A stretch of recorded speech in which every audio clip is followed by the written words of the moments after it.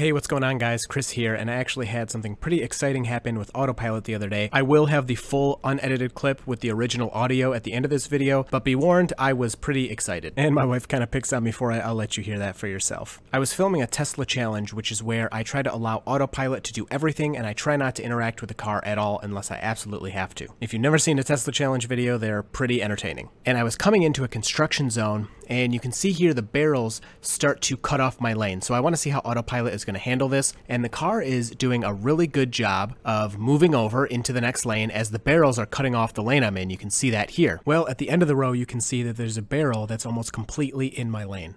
And Autopilot very gently moves over into the left lane to avoid that barrel and then recenters itself in the lane. It did this despite having to go over a dashed lane line, which Autopilot will not do unless it's making a lane change.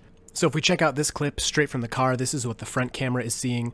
And from this view, it doesn't look so precarious, but when you're actually driving, you know, this barrel is right in your way. And it's good to see the car is smart enough to not just stay centered in the lane, and it's able to avoid it. What we're seeing here are the two side repeater cameras. So these cameras are on the sides of the car facing backwards. You can see that Autopilot is actually pretty comfortable getting close to these barrels. But when you're actually driving in the car yourself, it doesn't feel too close. It feels like a comfortable distance, and it just kind of bounces off that left lane line as it's avoiding the barrel and recenters itself very smoothly.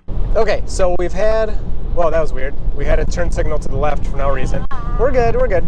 So we've had pretty smooth sailing so far. We're going into a construction zone, and you can see this lane is ending. And look at, my car is slowly moving over. There's a barrel in the lane. Oh, and the car avoids it. Oh, did you see that? That was scary. That was insane.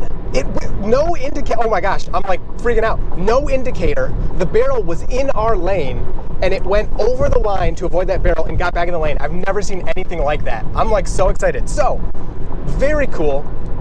I'm freaking out. We've had... it's so cool. Did you think it was, and it was so smooth. The car just very casually like, oh, this barrel's in my way. Let's avoid that. So, real smooth sailing so far, besides some crappy lane changes. But now we're getting into some construction territory, and I think based off of that barrel was literally in our lane. Now, with are you freaking out over there? You're panicking? So, with hardware, good thing I'm driving.